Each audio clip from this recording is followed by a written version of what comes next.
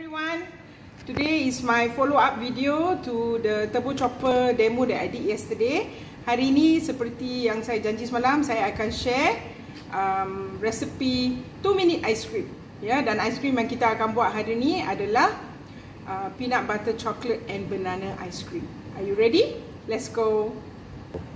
Okay, bahan-bahan yang kita perlukan adalah 1,5 biji pisang yang telah dibekukan, dipotong dan dibekukan, chocolate sauce, peanut butter crunchy. Itu saja, ya. And of course, most importantly, your turbo chopper. Now, one tip when you are chopping is make sure that your food don't go above this line, ya. You see the guide here. Jangan lebih daripada ni, ya. Makanan yang kita letak dekat dalam jangan lebih daripada sini, supaya bila you nak tarik senang, ya. Dia tak penuh sangat. Okay, so we're going to put in our banana yang telah dibekukan semalam. Satu malam lah. Ni banana yang pisang yang tinggal 1-2 biji, yang tengok dah tak ada orang nak makan, dah lebam-lebam, jangan buang, ya. Membazir saja buat ice cream, because although people use cream and all that, but we're going to use peanut butter. We're going to use banana as the base, so you don't need sugar, ya.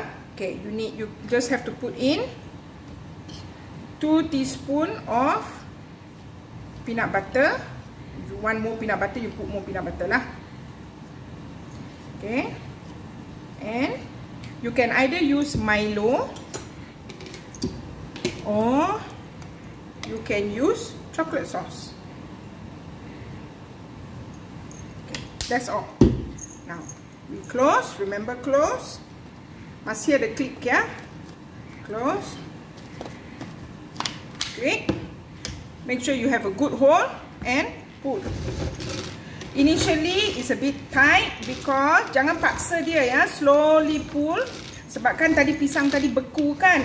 So you boleh buat macam-macam jenis ice cream dengan turbo chopper. You boleh buat kiwi, you boleh buat mango, dragon fruit, any soft fruit, ya. And for the base, you can always use banana, because banana gives a stability. Tapi kalau tak pakai pisang, you boleh pakai yogurt, ya. Atau you boleh pakai sedikit tepung susu. Now, if you notice, we didn't put any sugar. So, sesiapa yang diabetic pun boleh makan. So, you pull about maybe 20 times, ya. Jangan paksa. But as the banana is softening up, you can pull easier. Now, when you pull the string, be careful. Don't pull too hard and don't force, because the string will burst, ya. Slowly. Okay. Look at that.